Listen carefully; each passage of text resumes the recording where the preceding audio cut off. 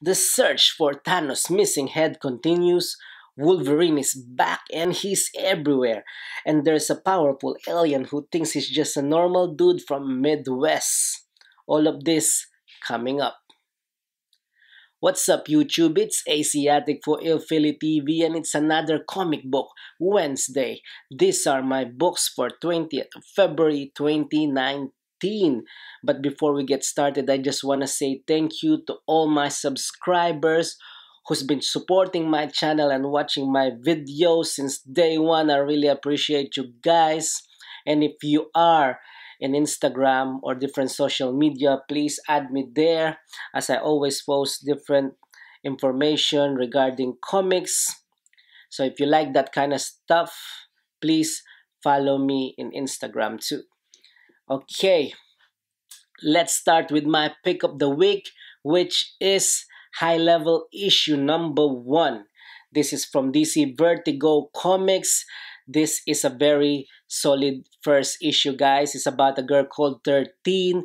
She's an arrogant, streetwise chick who's been asked to smuggle a little girl who's apparently the savior of humanity. She has to smuggle her through thousands of miles of religious cult, mutant tribes, war zones, sunken cities, and cybernetic mafias. The art and story is amazing. It kind of reminds me of Alita in some aspect, but nonetheless, it's amazing. This is the Matina cover, regular price. I also have the main cover. Got a couple of Matina. Matina is just amazing. I know there's a plagiarism issue that he's involved with, but if he does, what he's supposed to do, he's a very talented dude. And that's High Level number 1.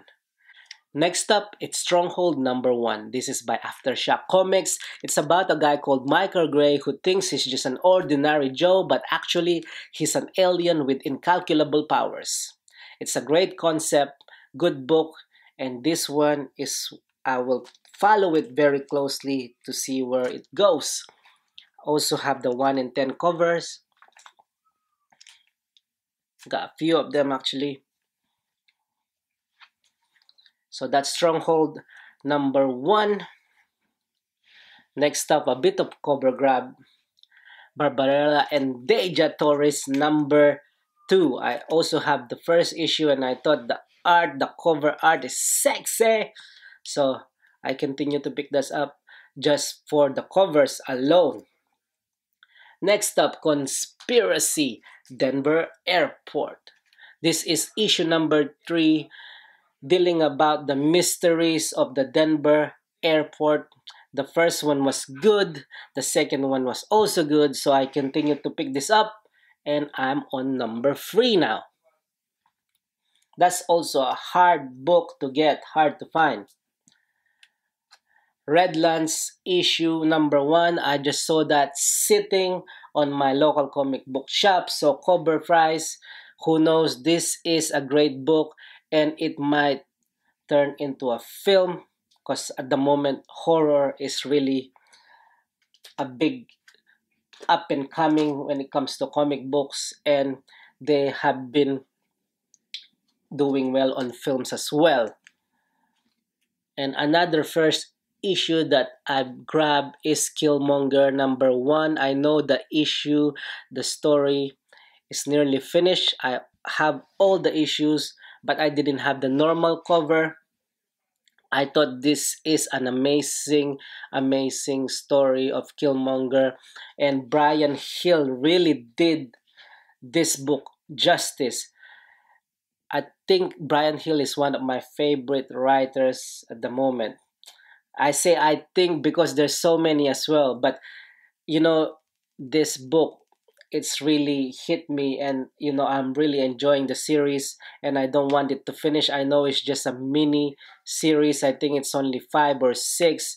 We're nearly into the conclusion, but if you guys haven't been reading Killmonger, I highly suggest you guys go grab it before it goes big. Next up, another small production in the Valiant universe. Incursion number 1. I only heard good things about this. It's written by Andy Diggle and Alex Paknadel. Is the same guy who wrote Friendo from Vault Comics. If you guys like that book, if you enjoy his writing style, then you will like Incursion. Next up, Bitter Root number 4 is about a family who are monster hunters, and it's been good so far. This book is by Image, and I've been continue getting that because I've been enjoying it. Naomi number 2, Brian Michael Bendis book by Wonder Comics. If you like the first issue, I think you will enjoy the second one. Continues to be a good book as well. Mark Miller, Sharky the Bounty Hunter. As you guys know, Mark Miller is tied with Netflix and he's been doing a lot of comic books for them. And apparently this one is already in production. So if you guys are into Mark Miller, if it's similar to Prodigy or Magic Order, this should do well. But it's only about this bounty hunter. I'm not sure how far he can go with that one. But check it out if you are interested. This book, Middle West, it continues to amaze me. I think this is Scotty Young's best work so far. I know that he's doing Deadpool as well, but I really been enjoying this series. It's light-hearted, fun.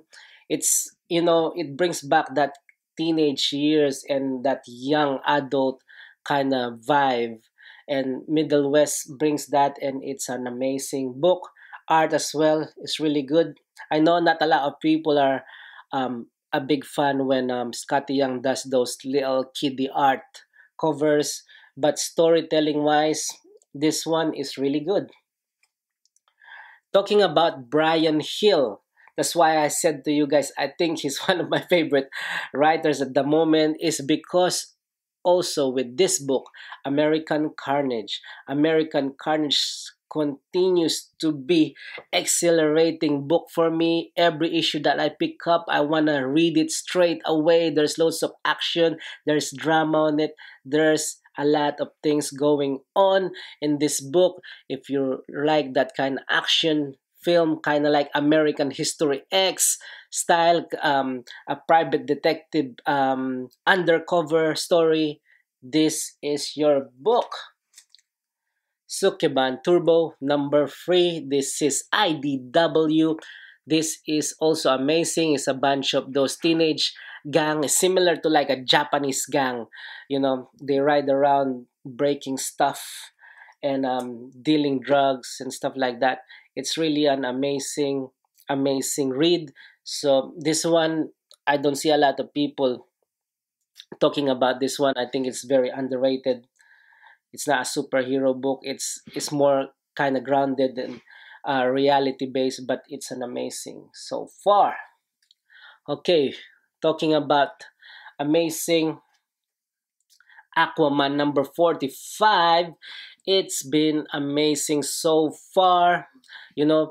This is the first full appearance of the Mother of Dead, Nama God. Nama God, she might be a big antagonist, major player. So if you guys like first appearances, check Aquaman number 45. It's also, I think, the second story arc, second issue of the story arc, and so far it's been really great. If you haven't been following Aquaman, highly suggest you guys, especially begin with this story arc. It's amazing. Okay, Venom number 3. I know Venom is been great series along with Immortal Hulk, and this is actually the first appearance of Null, the symbiote god. This is actually, believe it or not, the fourth printing. The first printing is similar but with color, but this is a black and white version. Donny Cates has been amazing so far with this run, and I continue to pick this up. I didn't pick up the first printing because I missed out on it, but I thought grabbing the fourth printing is also good. By the way, guys, if you are a collector and you are into like first appearances, big events, or like key moments, it doesn't matter if you pick up the second printing, third printing, or fourth printing, as long as you have the comics, as long as you're not planning to like sell it. I know a lot of people are into like, oh, it's only first printing, but it doesn't matter really. Loads of second printings are popping up and going big, investment wise, if you are thinking of investing your comics. So even like fourth printing like this, imagine, remember Gwen Stacy's first appearance, that fourth printing, it's, popping up because they are low print run, and they're hard to find. Not a lot of people, you know, take a second look on them. That's why they're also cheap. So I highly suggest you guys get them. These are just sitting on my comic shop. Can you believe that? There's about six more there, but I only picked up two, and not some of them are already have like, they're not as good copy as I thought. I I I always try to select the best copy, especially if I'm thinking of grading them in the future. But you know, so far these ones are the ones, the decent ones that I've seen there, and I left the rest. But this number 9 of Immortal Hulk is the first appearance of the second absorbing man, Carl Creel, if I'm not mistaken. So this is also a hell of a book. If you guys haven't been reading that one, I don't know what you guys are doing. But Immortal Hulk, there's a lot of tie-ins on that one. Keep an eye on that one. It's a hot book. Not a lot of people, this probably just realizing it now how good it is. It's similar to me. I kind of like caught on the bandwagon like when it was like 3 or 4 issues in, and then even that I was not even sure straight away if I'm gonna continue it or not. But what I did is like I read also the first volume in trade, and that's when I kind of like really got sucked in and start reading it issue to issue. And now I start picking up the single issues. So Immortal Hulk number 9, um, Uncanny X-Men number 12 just came out this week, but I thought I showed you the number 10, which I picked up on my local comic book shop as well. These are very hot at the moment. I already have two of them before, but I picked up another two. They were just sitting there, and that's one of the most gorgeous Wolverine cover that I've seen in a while. Normally he's either very angry, showing his teeth, or like wanna kill someone. This is just him looking very badass. You know, I like that. I like that cover. Okay, Age of X-Man, the Amazing Nightcrawler. If you guys seen, there's, I don't know if they're one shot, but there's every week they've been releasing Age of X-Man, Marvelous X-Man, Alpha, and this is the latest one, which deals with Nightcrawler being a celebrity. And this issue, I haven't read it yet, so as the other ones, but I've continued to pick them up. These are kind of like tie-in with Uncanny X-Men as well. And yeah, I'm interested to see where it goes, but I haven't read it so far.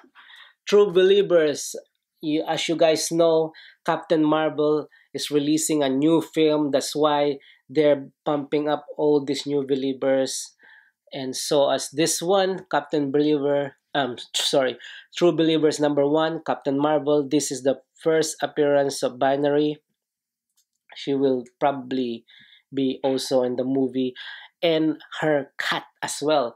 If you guys seen, there's a new trailer that Marvel released, and the cat, her cat is there, and that's a big book. Next up, Avengers number 15. Blade is already part of the Avengers, and this is a great book, guys. If you haven't been reading that one, it's an amazing, amazing issue. I also have the variant cover. This is actually one of my favorite covers, but the thing about this one is like, that's why I didn't choose it as my number one cover, because I really like the Matina cover. I think that's the Matina cover. That's one of the best ones that he did for a long time. I'm a big fan of him. This is actually also good, but it's kind of like doesn't relate to the storyline of the Avengers. It's just like a Captain Marvel variant because she's having a movie. Normally, I don't like that. I don't like variants that doesn't have to do anything with the actual book. But I know in a way it ties up because Captain Marvel, she's an Avenger, so it's kind of like tied up. But nothing more so than the Matina cover is much better in my opinion. And I don't know, guys. Let me know what you think. If you think Captain Marvel should be the cover of the week or the high level one. Next up, Guardians of the Galaxy. This is Donny Cates issue number 2. It continues to be a good book. Like I said in the beginning, Thanos' head is missing. Hela is looking for it, and the search continues. It's very interesting book, and there is a first appearance here. Apparently, the Dark Avengers. It's the first appearance of the Dark Avengers, so it's involved Gamora's sister and a few other superheroes. I forgot to name them, but I'm probably gonna do a separate video for that because the solicitation or the key collectors, if you guys are following on the app, it says there's no key events that happen, but actually there is. Everyone make mistake, but check out Guardians of the Galaxy issue number 2. And another big book similar to the No Surrender Avengers No Road Home. This is also a key book. As you can see, these are new appearances of Nyx's family, the goddess of night, Hypnos. There's a few of them actually. If you guys are following me on Instagram, I said it on Instagram there. There's at the end of the at the end page of this comic, they kind of like summarize the family. So the names are there. I really forgot the names. I'm sorry, guys, but these are the family of Nyx or Nox, and they've been battling the Avengers here, and it's been a good book so far. I also have the connecting cover, and this is more likely that in the second book deals with Clint Barton, which is the Hawkeye, and as we all know, he shot Hulk or Bruce Banner in the head with an vibranium steel arrows. And in this comic, they have this kind of like banter in a way that he's the one who killed him, and he was telling Hulk was telling Hawkeye, "You shouldn't be alone with me because I will take my revenge for you killing Bruce Banner." And then on this one, at the end, they were alone together. So we don't know what's gonna happen. It's gonna be intense. Next up, Spider-Man Miles Morales number 3. This continues to be a good book. With especially with the success of Miles Morales Spider-Verse, a lot of people are jumping on that one. Plus, Saladin Ahmed is been good with this book. You know, there's a few books that he's doing that are coming out, so watch out for that one. I think it's Miss Marvel. Miss Marvel is coming up on March. So there's quite a few books that are coming in March that are very interesting. So if you guys are a fan of Saladin Ahmed, you know, check Miles Morales out. Okay, Hulkberines. This is funny. This is just a silly book, you know, by Greg Pak. He's the one who done most of this stuff actually. So if you guys know, there are more.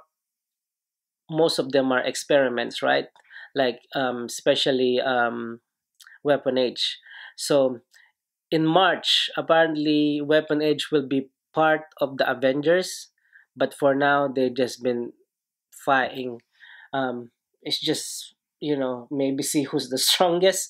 I don't know. I haven't read it yet, but it's only a three-part miniseries, so I check up the first one, see how it is. But don't take this book seriously. I think it's just a fun layout book. Uncanny X-Men number 12. This is still dealing with Cyclops and Wolverine, and they think that all the X-Men are dead, so they're building X-Men from the ground up. It's just the two classic teammate, and it's been amazing. Like I said, you know, Wolverine is just everywhere. If you notice the books that I've shown you, Wolverine is there everywhere. He is everywhere. It's comics, man. No one stays dead. You get me? And just to prove my point, another Wolverine book. This is Wolverine Infinity Watch number 1. This is the variant cover. It's written by Jerry Duggan. This is dealing with the Infinity Stone. So if you want to be on the loop with that, check this out. But this issue is just setting up the story on what's to come. There's also a cosmic version of Wolverine in this book. That's why I told you guys it's everywhere. You know, he did the Return of Wolverine. The issue number 5 also came this week, same time as this. So this is the continuation basically. But if you guys haven't been reading Return of Wolverine 1 to 5, you didn't miss much, because you know it's rubbish. I didn't enjoy the artwork. I didn't enjoy the story. I had the variant covers because I told you guys Wolverine is my man. You know, that's the reason I got that one. But if you guys didn't read 1 to 5, you can jump on straight to this, no problem. Infinity Watch, Wolverine, another Wolverine.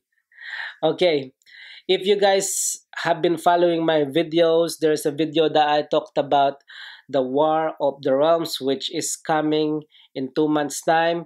There's gonna be a big tie-in with from Unbeatable Squirrel Girl to Thor, Avengers, X-Men. There's a lot of tie-ins on that book. It's gonna be a big event that Jason Aaron has been setting up.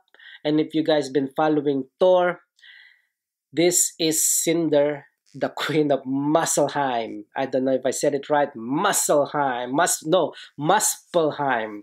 I think that's the one. Because I also been reading this one, but you know, I forget the wordings and stuff like that. Yeah, I think it's Muspelheim.